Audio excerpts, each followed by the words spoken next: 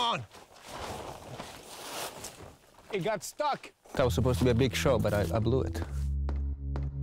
This project goes way back. We started planning this 2 years ago with Pablo Films and Red Bull Finland, and now we're finally here. It was just like a rough idea that we wanted to do something at a snow castle.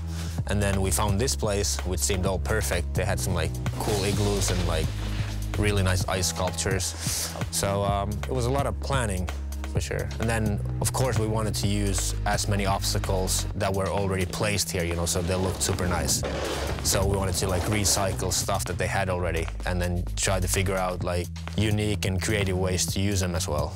And there were a few things that they just built for us for the request that we had. It was like the rainbow rail and then also the big down rail. Those were the two main obstacles that we needed to have built, you know, because I feel like those were also the main obstacles that look the gnarliest. So it's not just gonna be like mini shred stuff inside or outside, you know, so we wanted like a couple like hero shots as well. That's my biggest concern on this spot is like, for being able to do the backflip, you need to have some sort of speed, and then this doorway is pretty tight. So I think for this test try, I'm gonna wear a helmet just in case, because I don't want to hit my head on the wall. This is bulletproof. Everything we wanted to do inside is always really tough because the space is really limited and everything is angled always a little bit weird. So you can't have like direct speed anywhere, you know, so in the end when we came here, it's like, okay, so this is an open space. We can do a trick here, but we need a better in-run. So once we come here, after the season is done and the castle is actually closed, so we can destroy the whole place. So we wanted to like tear down walls and like let's make an in-run from here, you know, let's just take this wall down so we can actually get a nice path.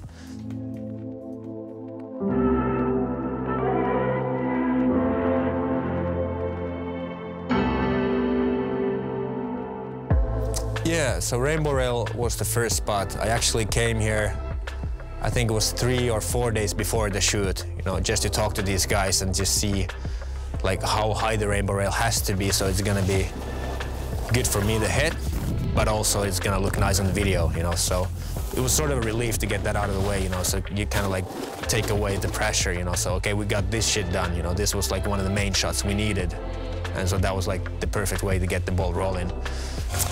You wanna hear a fun fact? I just heard yesterday that this whole rainbow weighs around 24,000 kilos. So I hope it's not gonna just fall over on this shoot. 24,000 kilos. That's like double the weight of mine. My body weight, it's 12,000 kilos. So twice that much. Crazy. The very first trip when I came here, I was talking to the actual builder of the castle. And I told him about my ideas of like sliding picnic tables and doing this and doing that. And he's like, I just want to tell you that the ice is really soft, so you can't slide ice with sharp edges. I was like, I definitely believed him, you know, but also I had friends that told me that it's possible, you know, so I'm like, okay, I'll just bring 2 boards. I had a board with no edges and then I had a board with edges. And then we started off with the rainbow. I hit it like nose press. Of course, like there's no chance of catching edge, you know, if you go straight nose press. We kept on going, went to the picnic tables, and then I was doing back tails and front tails. And then we end up going to this dice spot. It's like the second to last spot of the whole shoot. And it's supposed to be like a super fun session and pretty easy. It's in a sunny spot. It was nice spring vibes.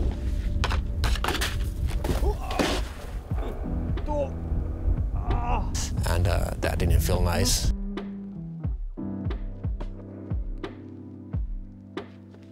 I feel like even we had everything like really figured out, and we had like a really good and solid plan about everything, how everything's gonna work out, which spots we're gonna hit, and you know, there's still always things that you can't really control. Like for example, on the first day, the winch broke down, and then one of the days when we were hitting the step up, it was like so freaking windy that it made it almost like impossible for me to hit it. And then I actually ended up hitting it, but then falling off the roof. Thank God it actually snowed yesterday for like 20 centimeters, because I think that saved me. Rock and roll. Yesterday was a disaster at this spot, but it's a new day, now we're back. Let's try to get it.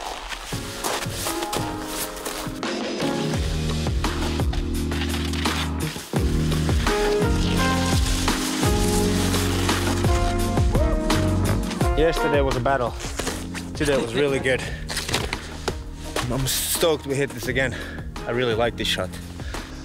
All in all, that day was just like really long and full of struggle, but we got the shots that we needed that day, and I think that the shots came out as good as we wanted them to look like, you know, so no hard feelings for that day, but if I could live that day again, I would probably do some things a little bit differently.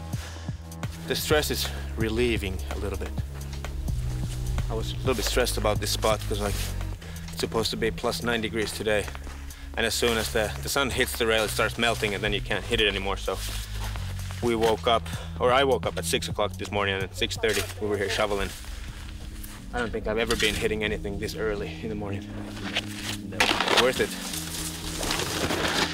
Cool.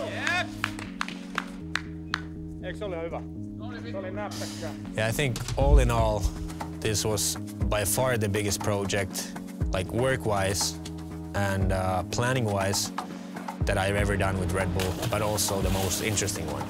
And today, I got to try a chainsaw for the first time, but I would way rather hit stuff like this than use a chainsaw and saw ice, you know. But for me, it was just always, it was really cool to see when someone's like that committed to something, you know, like everything they did, they wanted to make 100%, you know, like everything they built was built exactly the way I wanted, you know, so when I hit stuff, I have to be able to like stand behind it 100%, that I feel comfortable doing it, you know, so I don't know, it was just so cool to see that everything always worked out 100%. I think this is one of the places that I'm definitely going to visit from every year from now on. It's like, I think it's just really cool, and it's cool to see what they're gonna do here next year, and maybe I'm gonna be able to snowboard here once again. That would be nice.